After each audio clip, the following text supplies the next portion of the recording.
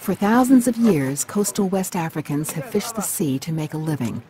But 4,000 years ago, a deadly disease arrived here, bringing death and misery. Its name, malaria.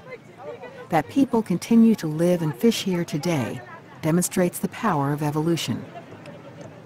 Power felt in the widespread effect of just one mutation in a single gene.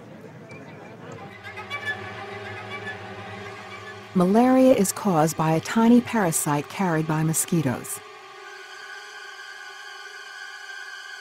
Humans become infected with the parasite through a mosquito's bite. It may take just a few short weeks for the parasite to destroy a human's red blood cells, necessary for spreading oxygen throughout the body.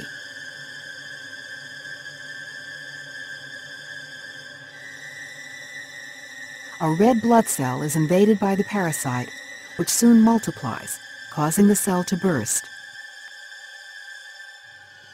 These new parasites are now free to invade yet more cells.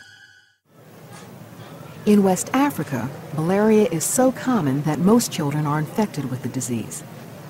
Though many suffer symptoms severe enough to warrant trips to the hospital, like this one in Senegal, for most the disease is not fatal. The key to their resistance is in their genes. Dr. Ronald Nagel studies the genes that make hemoglobin an essential part of red blood cells. Genes are all paired, with each parent supplying one half of each pair. If either hemoglobin gene undergoes a mutation, the hemoglobin it makes will be changed. This particular mutation, called the sickle cell gene, is tiny. But it's enough to change the shape of the hemoglobin molecules it makes. People that had one copy of the gene were able to survive their infection, their malaria infection. They would not die of it. Hence, they were able to grow up, get married, have children, and pass the genes on to the next generation. This is selective pressure. That gene had an advantage in that particular environment for those carrying it.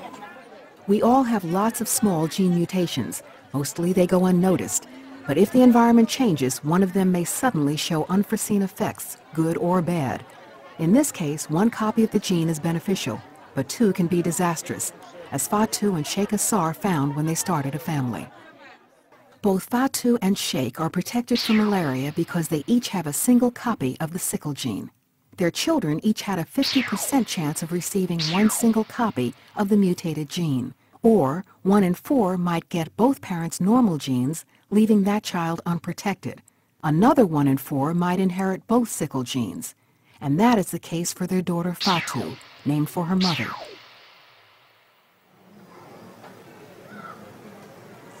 Because she inherited both copies of the sickle cell gene, all of Fatou's hemoglobin is adversely affected, not just half. Her molecules turn into rigid rods that provoke sickling of the red blood cells, even in the absence of malarial parasites. The slightest exertion can cause a sickling emergency. Her cells sickle one after another, causing blockages in her narrow blood vessels. Fatou's blood flow is cut off, and she experiences agonizing pain. The sickling caused by the mutation led scientists to name this disease sickle cell anemia. Fatou's life will be far from comfortable, but medicine can help her survive this debilitating disease.